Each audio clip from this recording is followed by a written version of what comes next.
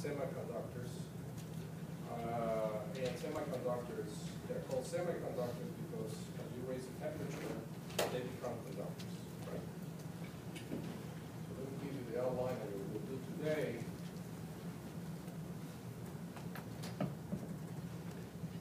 Hopefully this will work out.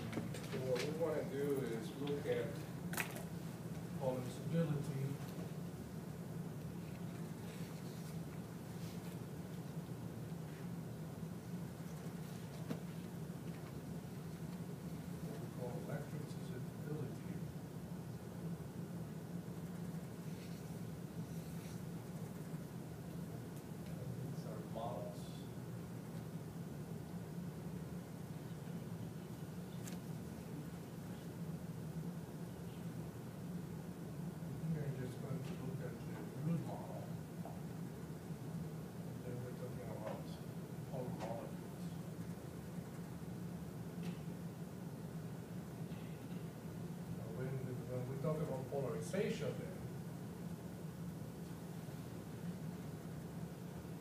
We're talking about the dipole moment.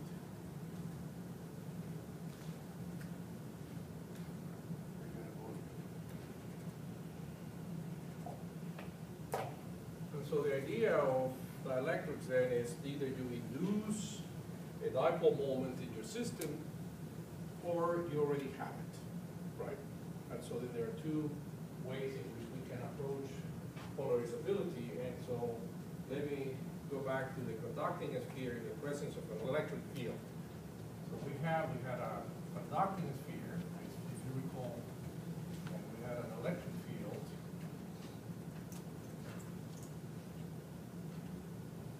And this sphere was grounded. So the radius of the sphere, I forgot, I think it was A, it could be R. So this is the Z direction.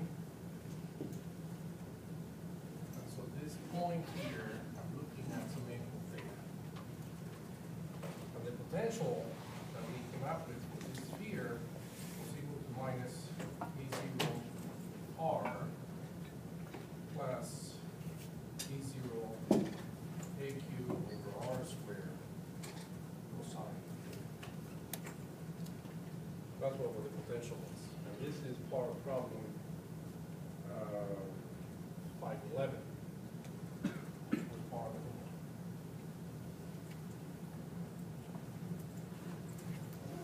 Right. So if we identify what the potential is into a dipole, so B of R and theta can be written as some dipole moment times R hat, right, divided by 4 pi. So then if we compare these two things, so this is a potential due to a dipole, then I can imagine that this I can write as B external as a function of R and theta, but B induced as a function of R. And the B external was basically my E field that I have. So E was equal to B0 to the K hat direction. So then that is this term. So this term is the external potential. So then this is the external one. And here I have the fields. So if I look at this, then I can identify, I can say that this is equal to some P0 cosine theta over 4 pi epsilon 0 R squared.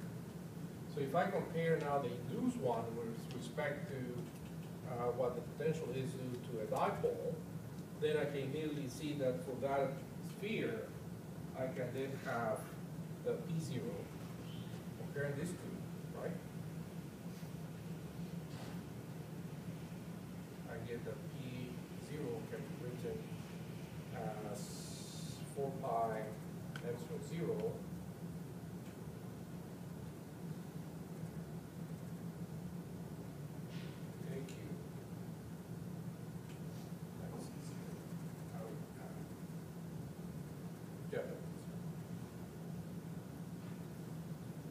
So in some sense, this is an induced dipole. So if you didn't have an electric field E, you would not have a dipole induced on this system, right? So this is an induced dipole. So I can write this as P then. I can write in general as being alpha times E, right? And this alpha, then, let me write it again here. And so alpha is the polarizability.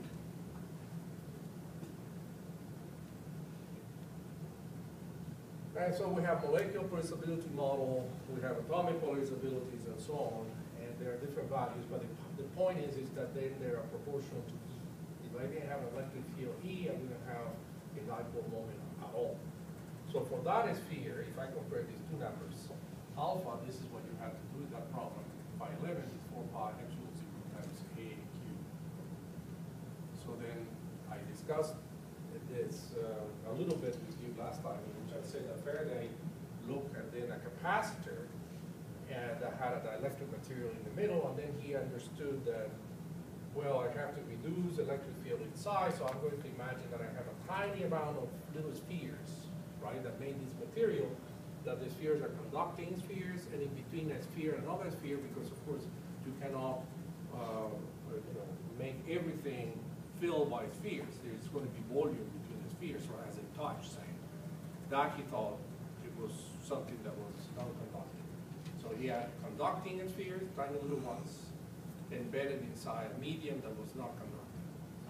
And what I said to you is that if you go through that calculation, you come up with some value of a volume. If you look at this A cubed in here, it's in some sense is the radius of that sphere, and the volume of that sphere would be 4 pi over 3 A cubed.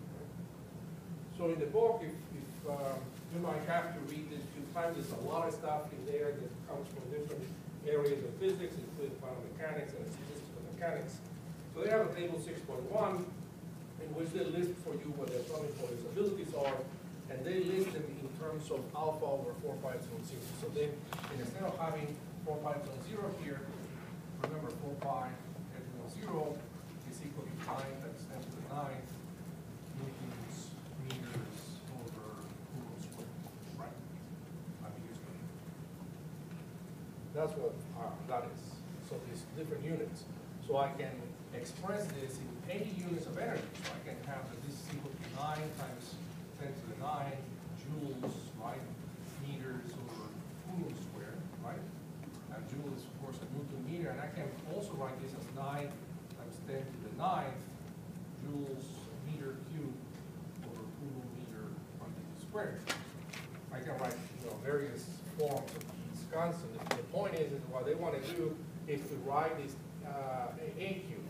So if you list now alpha over 4 pi epsilon 0, this will have units of volume. And they list few of them in there. They have hydrogen, they have lithium, sodium, potassium, and so on. In that table 6.1, I don't want to write it, but the units are of the order of 10 to the minus 30 cubic meters, right? And 10 to the minus 30 cubic meters is 10 to the 1 Armstrong's cube, right? So if I can write 1 Armstrong cube is equal to 10 to the minus 30 cubic meters. And we measure atomic radii in Armstrongs. We don't do it in meters. That's a huge unit. And so the size of a hydrogen atom is about 0.5 Armstrongs. So that is a Bohr radii. So this Bohr is what it is, right? So then if you look at all of these units, they're in some sense are measuring the size of the atom. And so there are two differences there that you have to note. One of them is on the column on the left-hand side, where there are the hydrogen, lithium, sodium, potassium, and so on. And on the right-hand side, you have helium, neon, argon, krypton, and xenon, which are what we call noble gases. And why we call them noble gases is because we have the shell structure of how electrons actually occupy the levels in quantum mechanics.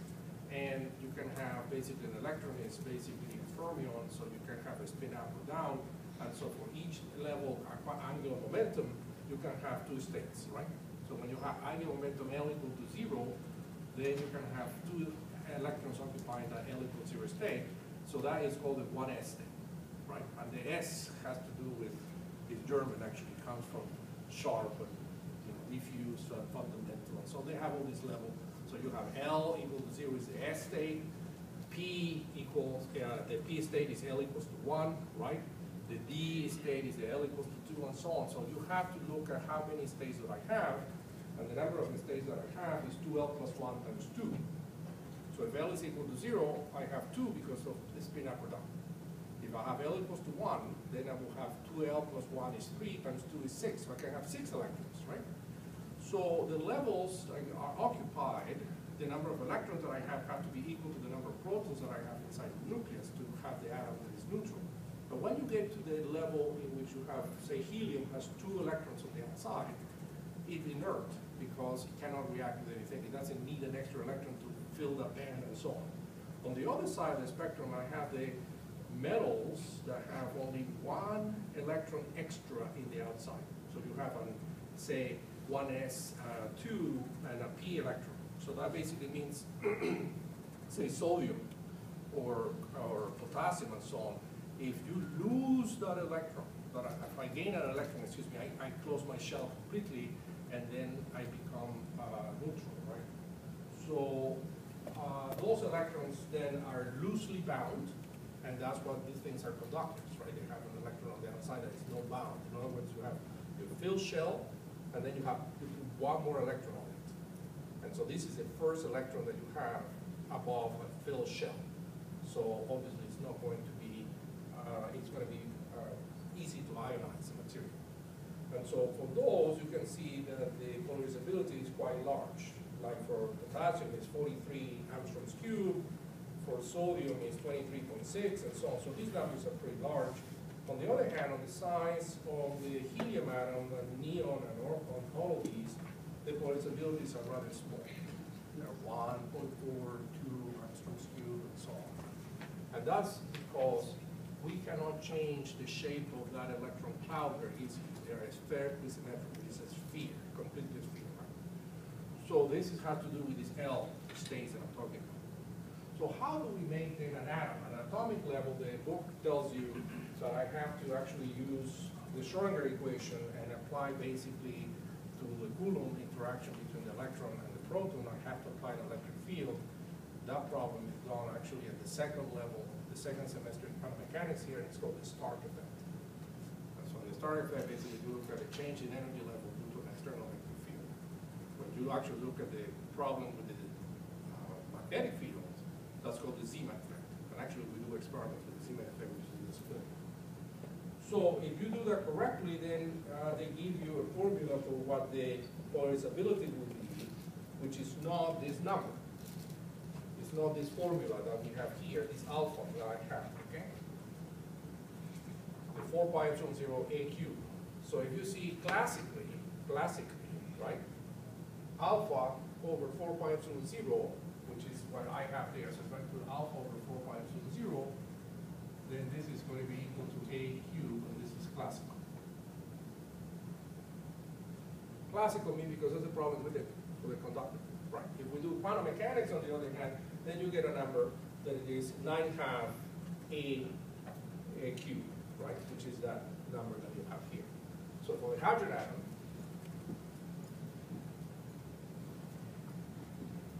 alpha is equal to 9½ the Bohr radius. So the Bohr radius is the size of the electrons spinning around this way. So in general, though, I'm going to have atomic polarizabilities. So I have, say, a nucleus, and I have a cloud of an electron spinning around. And so this, remember, is a diffuse sort of cloud that depends on the L state. So if you have an L equals 0 state, that cloud is mostly spherical, right? The angular momentum is 0. If I have an L equals to 1, then it's elongated and it have a node in the middle and so on. So because you have electrons that have different L states, then it's a superposition of L equals 0, L equals 1, L equals 2 for that atom, right? So that's the electron cloud, and I have all the electrons. So when I apply an electric field to this, say, what happens now is that if I were to remove this nucleus from here, and I just look at the electron cloud, that would be like the problems we've done when we have a continuous charge distribution, right? So you have basically all of this will be my negative charge. And of this will be the location of the positive charge, right? So if I then calculate what the center of charge is, which is like center mass, right? Then it will be in the center of this thing. And so it will overlap with the nucleus, right? So there will be no separation between the center charge of the electron cloud and the proton, where we have the proton. But now when I apply an electric field to this cloud gets distorted. The electrons tend to get away from wherever I have this, which was positive, right? So if in this case, if you apply an electric field like this, the electron cloud will move down, and so then you will end up with a state that will look like, and this is a very schematic sort of picture, but you end up with a state that sort of look elongated, in which now the center mass maybe is here, while the proton is over here. Okay, so this will be the negative, and this is the plus. Okay? And that separation, let's call it X, is basically then what gives me the induced dipole moment of the polarizability. So if I multiply this by the net charge Q of the system that I have, then this should be proportional to the polarization rate. So let's call this A0, this is B0. Okay? And so there is a very simple model that was cooked up a long time ago at the beginning of the 1900s, which has to do with how do you describe the motion of this electron. And so if the electron is bound to the atom, the first thing that you did is undergo some kind of harmonic motion. So it has to be like a harmonic oscillator. So this model says, okay, so I have the mass times let's imagine that this is a 1D model, right? Plus K times X, then it will have to be equal to Q times the electric field that I have. And this is a 1D problem. If I had a 3D problem, I have to put a vector here, and then a electric field, right? So then if I divide the whole thing by the mass, what I get is that I have the acceleration, so omega 0 quantity squared times X to be equal to Q over M times E, electric field. So for a minute, so this is a simple model in which this is how bound this electron is to your system. So omega 0 squared is equal to some K over M in this case. Of course, this is a classical picture. So you have to think of omega 0 as atomic vibrations, right? And the electric field might not be what I call the DC field at the recurrent field. You can imagine that E field can have a frequency component. It's e to the I omega t. So the E field can change in frequency. So then if I do this, then this implies then that what we call this is part of what we call the linear response. I get that X as a function of time should go as X0 e to the I omega t. So if I put that back into that equation, then I get that minus omega squared X e to the X0 e to the I omega t plus omega 0 squared X into the I omega t is equal to Q over M E0 e to the I omega t. So then you can express X0 here as being equal then to, if you can see, Q over M E0 divided by omega 0 squared minus omega squared. That's what I have for X0, right? And so then the dipole moment that I can have that is induced should be Q times X0. So this is then equal to Q squared E0 divided by M omega 0 squared minus. So if I have a static field, meaning a field that doesn't change with frequency, so you have an AC field and omega is the frequency with which the current changes or electric field changes, so in the limit then of omega going to 0, then I get E goes to E0. So I get basically this problem. Right? You apply an E field, and this E field was not changing with time, it was just constant. Right? That's what we have. So also you can imagine that the analog that you say, well, this omega of the field is a frequency, say that it's in the terahertz, it doesn't matter. The frequency, vibrational frequency of the atom, the electrons in the atom is going to be a lot higher, right? Because it's in the EVs. So you can imagine that this omega 0 represents in some sense the binding energy of the electron to the atom. So if I multiply by h bar, which is Planck's constant, I will get an energy. And that energy should be the binding energy of the electron to the atom, then only the ionization energy. So those energies are in the EVs, so that is very, very high. And so I don't expect this to be omega 0. So then in this limit, then this P should go to Q squared E0 over M omega 0 squared. Okay? So then now you can see again that even in this case of the atomic polarizability, the P that I have depends on E0. So if I have zero field, the polarizability is also, the dipole moment, induced dipole moment should be zero.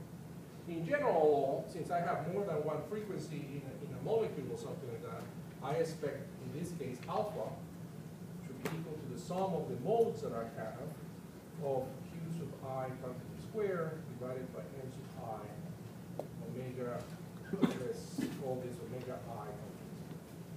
This is what in fact is. So if I have, a molecule, or I have a complex, the different frequencies of different states in an atom, then I can come up with this system. I have to make one comment on this, that this model basically is very simple, but it applies in the limit in which the local electric fields in your system is very small, or you don't need to add it to it, because the electric field that an atom sees clearly has to do with the fluctuation in the electric field produced by atoms nearby, right? Because of the Coulomb interaction, the matter of protons and electrons, right? So then this electric field that I'm applying is the one that I applied, so I'm ignoring the electric field produced by the local atoms around that one. And so this is also a low density limit, so a density in which the atoms basically are far away, so it's sort of like a gas, if you can imagine, a gas. Okay?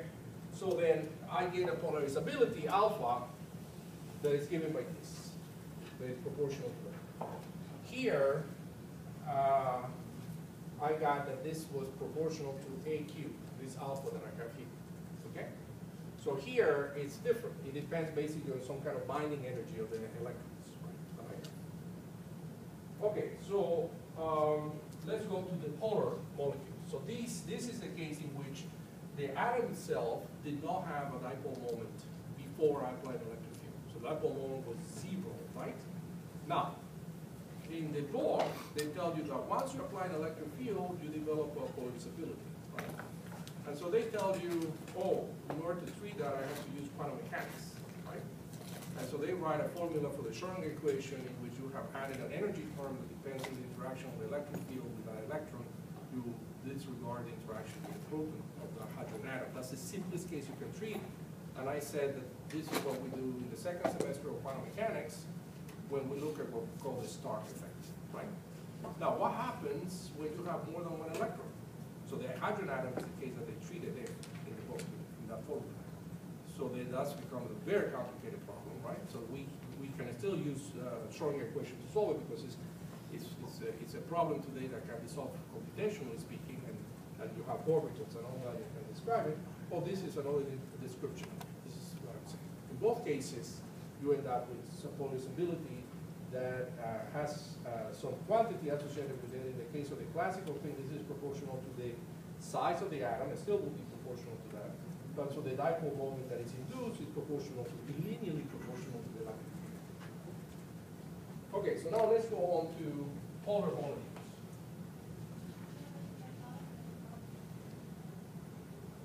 So the other case that we have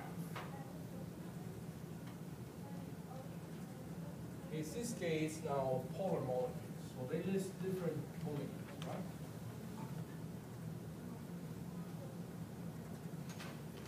And we don't have that for atoms. So you have now a dipole moment that it is permanent. Okay, here is induced. In other words, I have a P that if I apply an E field, I acquire a dipole moment, right?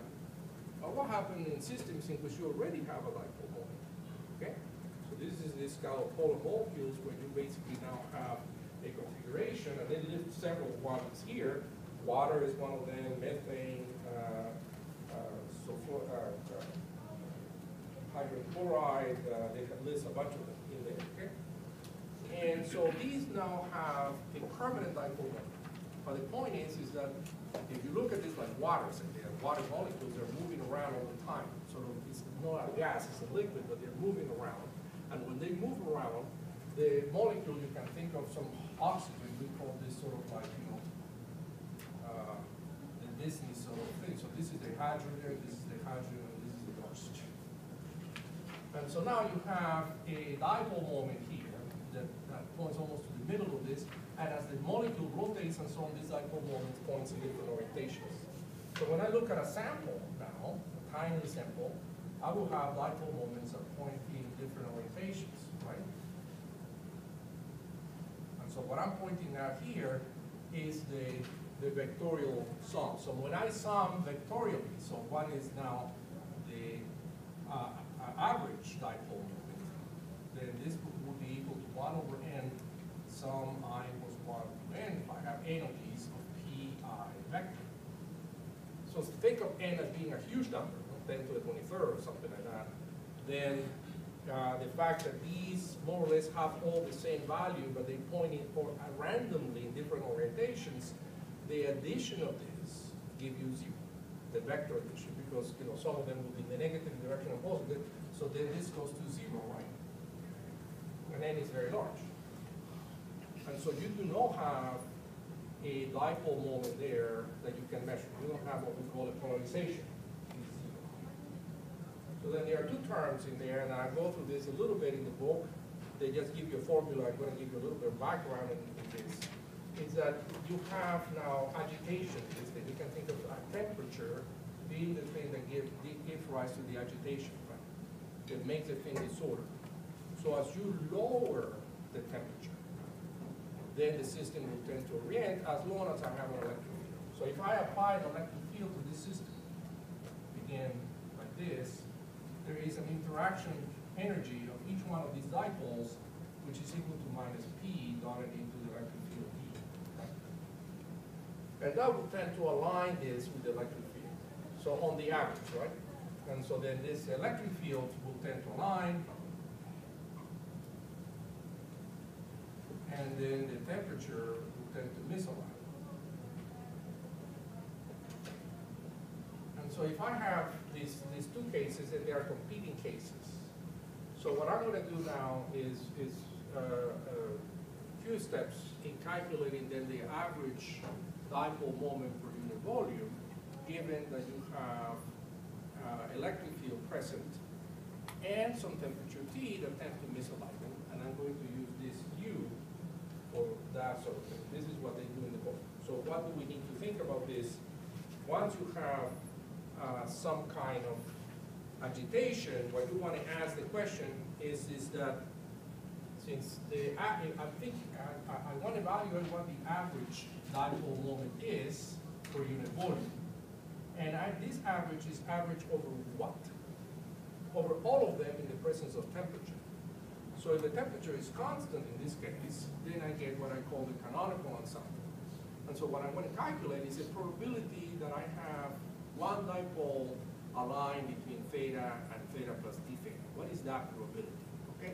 So what is the probability that if you were to do a measurement, you will see the dipoles oriented between theta and theta plus d theta? And so that has to depend, since we're dealing with the canonical distribution, so I'm going to write this in this form. So imagine that now I have my dipole here, this is, in this case it's theta, and the projection of this on the axis, this is phi, okay? So then this is that projection onto that axis, and so then I'm going to have this is y phi. So I'm looking now at this, and so I want to calculate the probability. This is normalization that I'm oriented between theta and theta plus d theta, and that probability is given by now e to the minus q over K Boltzmann t divided by what we call z, the transition function. So what is z? Z here, since this is a continuous distribution, is an integral, and this is d omega. Okay? Is equal to e to the minus u over k Boltzmann t, d of omega. So that will give me the probability that I align myself between theta and theta plus d theta. In the book, they just write this out. Okay? So then once I have a probability of aligning between theta and d theta, then I want to calculate the average dipole moment in that direction. So now to do an average, P, dipole moment average, then I will have to do the average, I will have to integrate over all of these the probability distribution. So I have to do that this is equal to P, I have a vector here, right, of e to the minus u over k Boltzmann t, d of omega, divided by z. That will be my average line. So now, how will you think about it? And I know that some of you have not taken this approach in a statistical mechanics, but we have what we call distributions. So you have a canonical distribution, which basically means that what basically drives that is the temperature is constant. You can have a microcanonical distribution, which the energy is constant. You can have a grand canonical distribution, which both the temperature and the pressure are constant, right? So there are different distributions that have different weighting depending on what you average over. Because what we see are average quantities, always what we measure over the distribution. So this is just straight from a statistic. So here, this is some kind of probability or some kind of distribution, right? Right. So when you are going to ask for somebody what is the average height of a male between this age and this age in the United States, what do you have to do? All males. Or you have to then have some kind of sampling. You're not going to do this for everybody in the United States. You have to do a sampling, right? An accurate sampling, all right? And then imagine that for some reason during San Francisco, in San Francisco you have a very large Asian population, and I'm not discriminating anybody, but imagine that the Asian population have a different height distribution. So then if you use the same probability that you measured before, you're going to get it wrong, because there, the makeup of the population is different than the one that you assumed. It was everywhere the same, right? So then that is why we have to do these weighting averages. And in some sense, this is weighted by the probability of having this energy U that depends on the direction of the dipole. In some sense, when I say what is the probability of finding a dipole between an angle of theta plus d theta, what I'm asking is what is the probability of having the energy, because the energy, of course, is weighted by kT on the dipole, right, that has that angle. So then this is equal then to minus PE cosine of the angle, right? So if in some sense the dipole orientation did not depend on the angle at all, right, then this probability will be 1. Because obviously this Z is this quantity, and when I average over this, this is constant, I have to pull this out, right? And then I don't get anything. You see what I mean? So when I look at PC in this case, this is a vector. So when I look at PC, I have to put PC here. This was a vector before, right? So then if this does not depend on angle, I can pull it out, and this you can see that the top is just the same as the bottom is 1. So there is no weighting. I don't have to weight it by the angle. The energy does not depend on the angle. But in this case, it does. So then I have to do this integral. So how do we do the integral? We'll do this sort of fast. So I have u here, and u is this PE cosine of theta, okay? And BC here, I'm going to write this as P cosine theta. And what is this d of omega p? Well, d of omega p, I'm going to write as d of cosine theta d. That's what it would be, right? So when I make the p here, I mean in the direction of dipoles, and I think it's the z direction to be that direction that I'm averaging over. So you can see that now when I look at the average p sub c, I really have to do an integral, and I'm going to change the directions here between -1 and 1, and between 0 and 2 pi, of what I'm going to call this is du, this is dphi, of now I have u e to the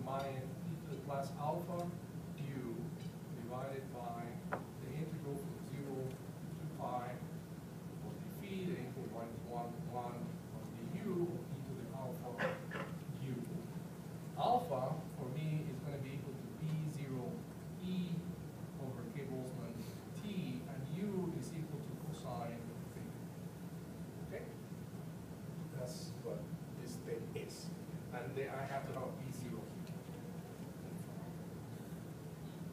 And I have a U.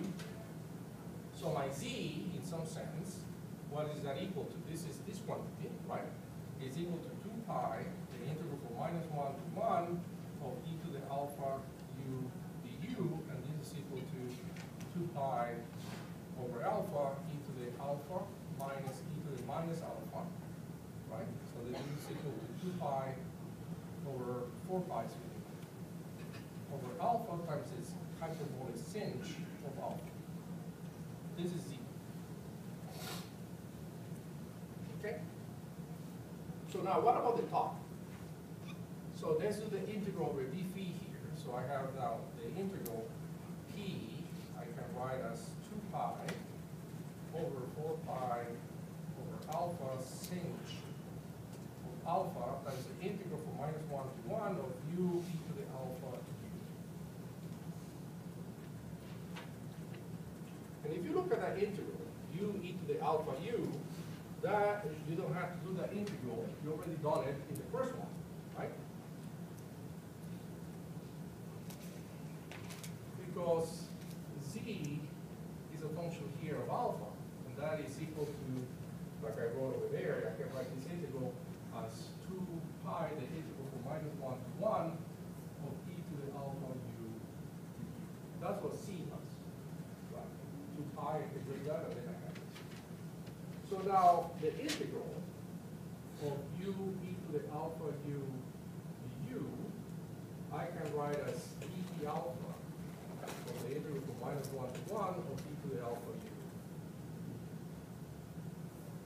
That's a trick we use, right? So you take the derivative with respect not the integral variable, but the other parameter that I have in there, and that will bring a u down, right?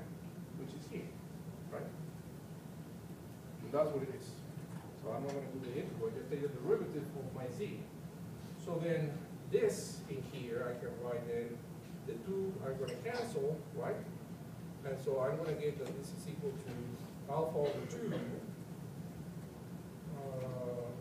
d over d to the alpha times 2 pi of 1 over alpha sinh of alpha divided by, and now I'm going to have here the same thing. On your Z, is that a 4 pi or a U? I'm sorry, I think that was right above that? The Z?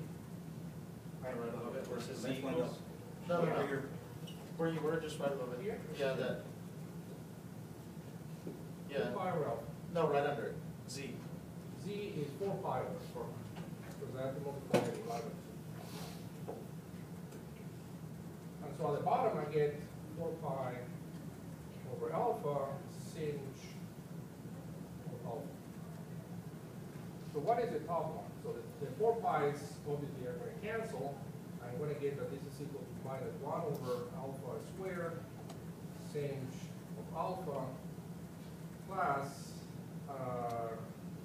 the cosh of alpha, right? Because I have to take this integral divided by alpha over, and this is a 4 pi cancels, over 1 over alpha sinh of alpha. And remember, there was a P0 in front of all these things.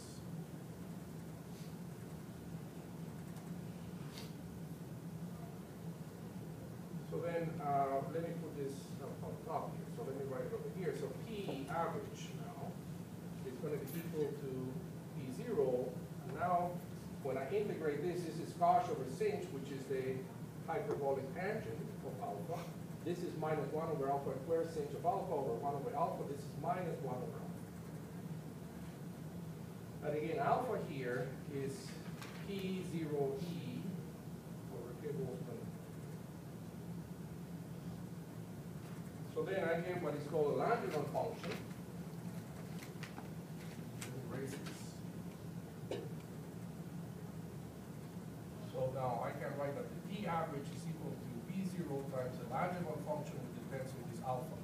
And the Langevin function then will be equal to cotangent of alpha minus 1 over alpha. alpha is P0 E over K Boltzmann. So then if I were to plot this, and there is a plot in the book about this, what you get is something that looks like this. So here you have, this is +1, here you have -1, and this is alpha. Okay? So basically, as the temperature increases, this goes to 0, so this is 0, and so the dipole moment is 0. And as you increase the temperature, then you get a value of saturation. That the most you can do as you increase the electric field or you reduce the temperature is that you align everything, right? So then when this is equal to +1, what that basically means is that all the dipoles inside your system are aligned with the electric field, right? So this is the maximum that you can get. So this corresponds to P equal to P0, right? Obviously, what I want to evaluate is not P, because we don't measure the dipole moment like that. We measure the polarization, which is the dipole moment per unit volume, right? So in some sense, I know the number of dipoles that I have because I know the number of atoms or molecules that I have per unit volume because I have the density, right? So in some sense, by measuring the density of my system or knowing the density of the system, then I know the polarization because that depends on the number of dipoles that I have per unit volume, which of course depends on the density. Now, what happens with K Boltzmann T? So K Boltzmann, yes, like I said, there is a lot in this book. K Boltzmann is 8.617 10 to the -5 eV degree Kelvin. Okay? So when you are at 300 K, more or less room temperature, then K Boltzmann T is equal to 0.025. It's about that. Okay? 25 millielectron volts. So what are the polarizations that I have, and what is the dependence on the electric field? So what we have is that I need to expand the cotangent of alpha for alpha small. So for alpha much less than 1, now the hyperbolic tangent of alpha is equal to 1 over alpha plus, let me do the expansion of the third term is 1 over alpha plus alpha over 3 minus alpha cubed over 45 plus, and so it goes from then on, it goes in odd powers. Alpha cubed, alpha fifth, alpha seventh. This is what it is. So that basically means that my average P then should go as P0 times 1 over alpha plus alpha cubed minus 1 over alpha. So it should go as P0 over 3 times alpha. So what is alpha? Well, alpha we just keep writing this P0 E over R. So then this is equal then to P0 quantity square over 3 K Boltzmann T times E0, right? This is what I have. So I multiply P0 by this P0 that I have, and I get P0 squared. Then I have K Boltzmann T. There is a 3 coming from this. This is what it is. And so this implies that the polarizability alpha then is equal to, or I should call it alpha